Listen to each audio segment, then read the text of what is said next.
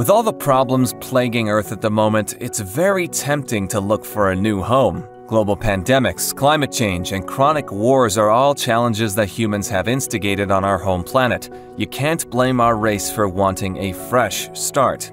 It's well known that both NASA and private space agencies are looking to start colonies outside of our own atmosphere, starting with the Moon and then moving to Mars.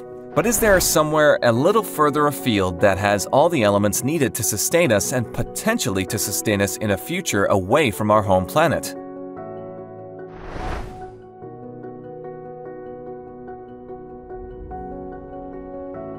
In fact, the planet that we're talking about is officially a moon, even if it's the size of a dwarf planet.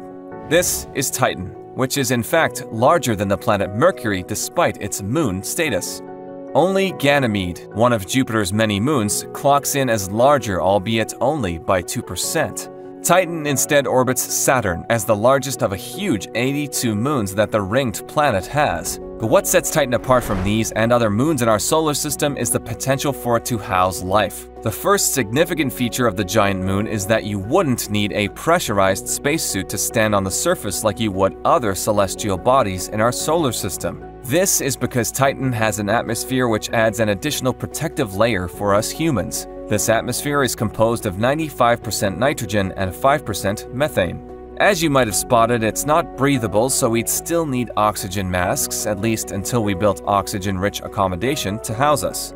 The other thing that will set us back a bit for jumping straight into living on Titan is the temperature. It's around 1.5 billion kilometers away from the Sun. If you compare that to the fact that we're 150 million kilometers away from it now, you can see how it might be a bit chilly. Earth's average temperature on the Kelvin scale is 290 Kelvin in comparison to Titan's 94 Kelvin or minus 179 degrees centigrade. However, what is prime for life are the chemical compounds found on the moon's surface. Although Titan is far too cold to feature liquid water, there are thick sheets of ice present on the dwarf planet. This means there's potential for humans to use this as water if needed, and added to that, Titan also has clouds, rain, rivers, lakes, and seas of liquid hydrocarbons like methane and ethane. These bodies of hydrocarbons are significant in their size and, more importantly, hold the building blocks for life as we know it, or even life as we don't.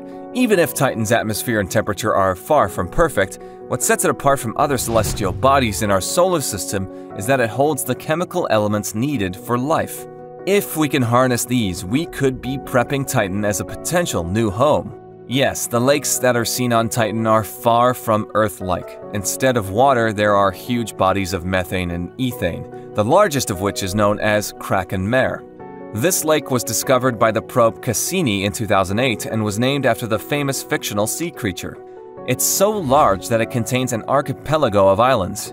It's also so big that astronomers have estimated its depth to be 1,000 feet and for it to be bigger than all 5 Great Lakes on Earth combined. And this isn't even the measurement from the middle of the lake.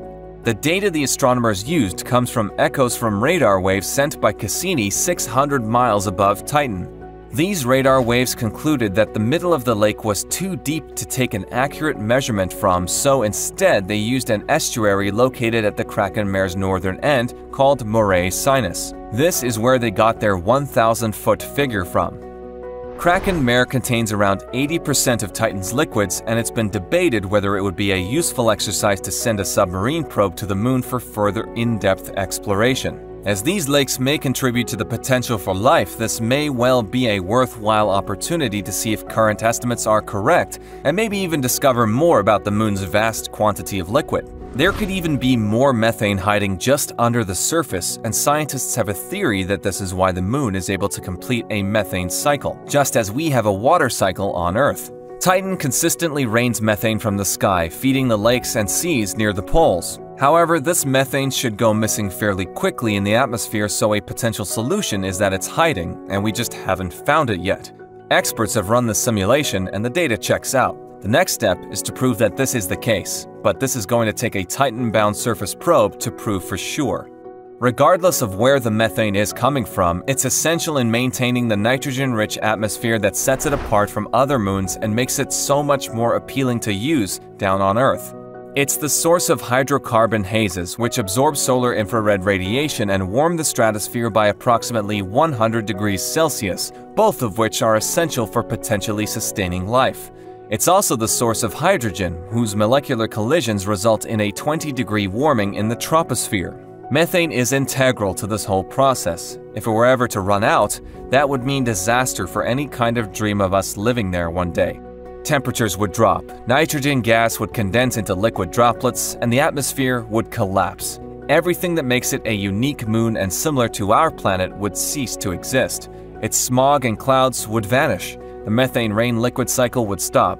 Lakes, puddles, and streams would dry up, as would the Kraken mare we mentioned earlier. And with all of this gone, Titan's stark surface would then be able to be seen by telescopes rather than the haze we're treated to today. Its air would be thin, and the surface dry, just like most moons in our solar system.